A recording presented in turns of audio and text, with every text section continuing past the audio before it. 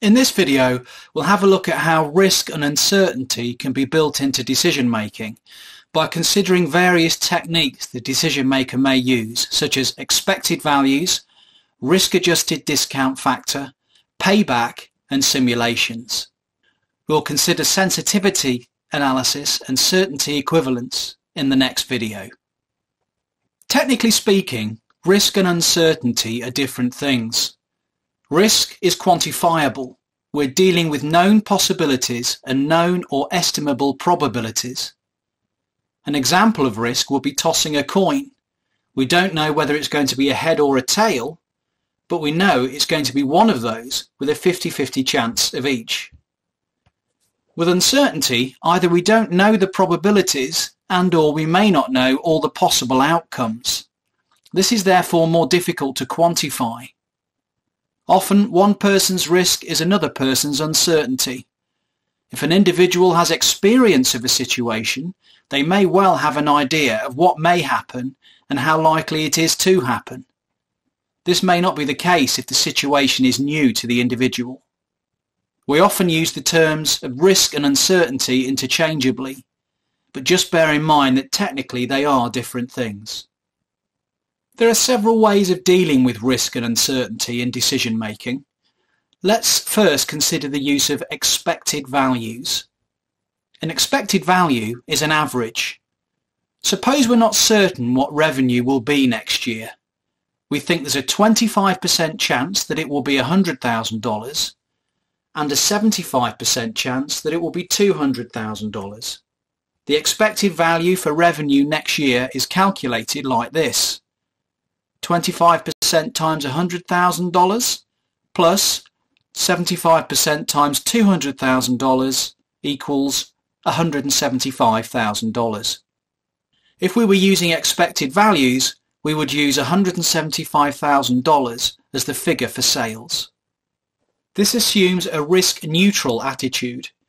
If the decision maker uses $175,000, from that point on, they are no longer considering that sales could be as high as $200,000 or as low as $100,000.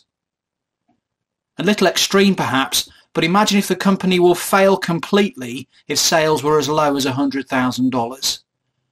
The decision maker, when using expected values, would therefore not be considering that there was a 25% chance of the company failing. Expected values are therefore a long-run average and are not suitable for one-off decisions. They're also highly dependent on the estimate of probabilities.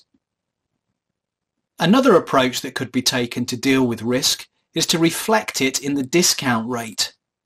Suppose a company's cost of capital is 10%, but it's considering undertaking a project that is riskier than their average. Remember that the cost of capital is there to compensate investors for three things: interest, inflation, and risk. So, if the project we're appraising is a higher risk than others, we can apply a higher discount rate, let's say 15%. It is possible to be more scientific than simply increasing it arbitrarily. More on this later in the course, when we have a look at the marginal cost of capital for investment appraisal.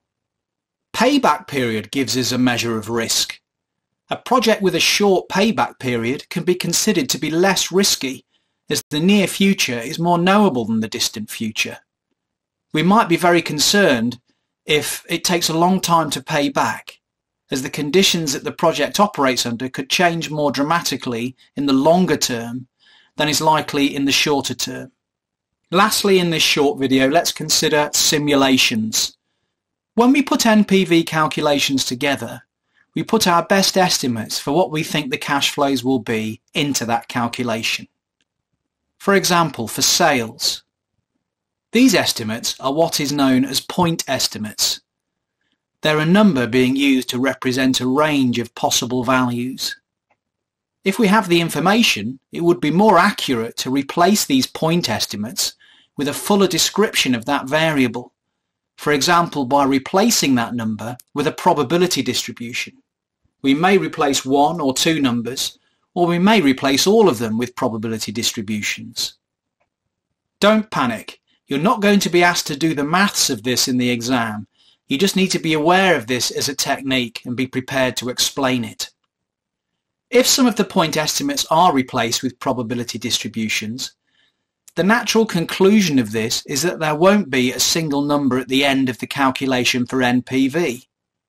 The NPV itself will be a distribution, perhaps like this. The decision maker would need to consider the graph and make their decision based on that. We can see here that the expected or average NPV is $10,000, but the NPV could be higher or lower than this depending on the value of the underlying variables. Although this technique is much more in-depth than using point estimates, it assumes you know the probability distributions, which we may well not do given that we're dealing with the future. In this video, we have considered the various tools and approaches that we can use when building risk into our investment appraisal decisions.